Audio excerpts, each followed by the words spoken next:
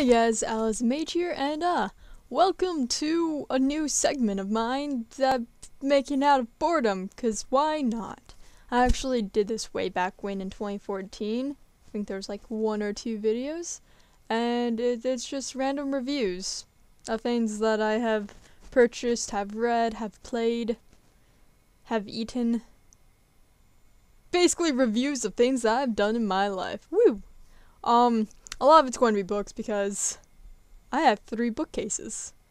And I'm home for another 3 weeks. Coincidence? I think not. We'll go through 1 bookcase per week. No, we won't. That's a that's a lot of books, guys. We're not doing that. But we will do some.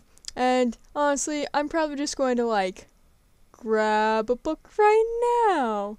And we'll just do this one. I hope this is the first in the series. Also, just so you know, I am not sponsored by any of the things that I'm going to review.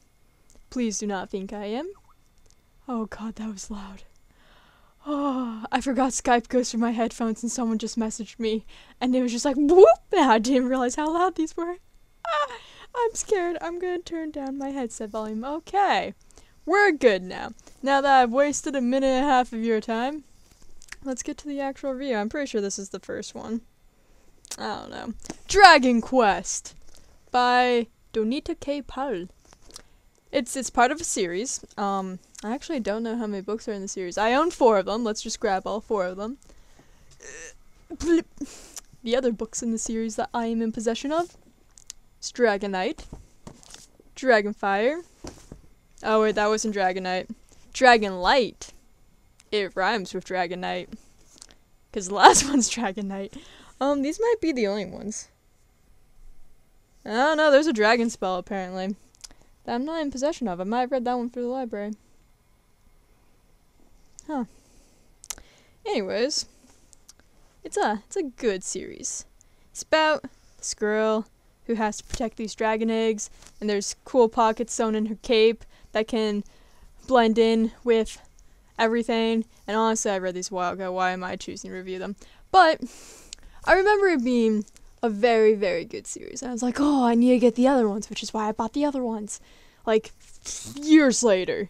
Years later. And I was like, oh yeah, these are really good.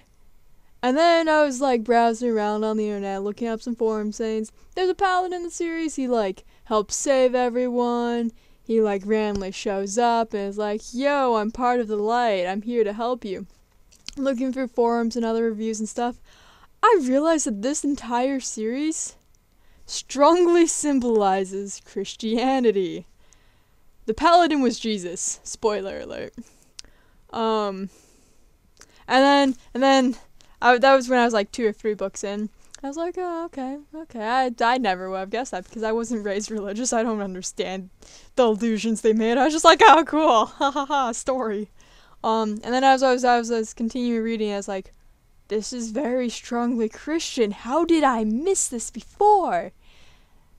And then I stopped reading them because of that. But that doesn't mean that they're bad. Like I said, it was a really, really good series. Probably for younger adults.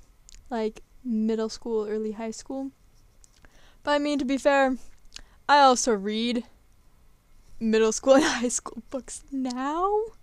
Because, stories are fun and cool, so why not? Let's just continue onward with the life and, have fun with everything.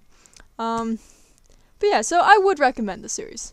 I would recommend the series if you are either as ignorant as me about Christianity and won't notice, and me telling you now doesn't bother you, or if you are strongly Christian and you like fantasy, or if you have a child that enjoys fantasy and you want Christian values and motifs brought into their literary world.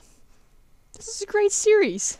The main character's super brave and she's that small little 12-year-old girl. I don't think she's 12. I'm not exactly sure. But it is a really good series. And I did really enjoy it. They're actually kind of long novels. Let's open one. Let's open one. It is just 400 pages. But this is what the font looks like and the spacing. So it's a good series. Would recommend.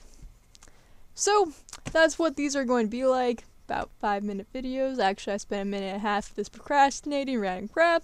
So probably like 4-minute videos. They're short, they're sweet, they're to the point. No, they're not. I ramble like crazy. Anyways, have yourself a magical day, and I'll see you next time. Bye.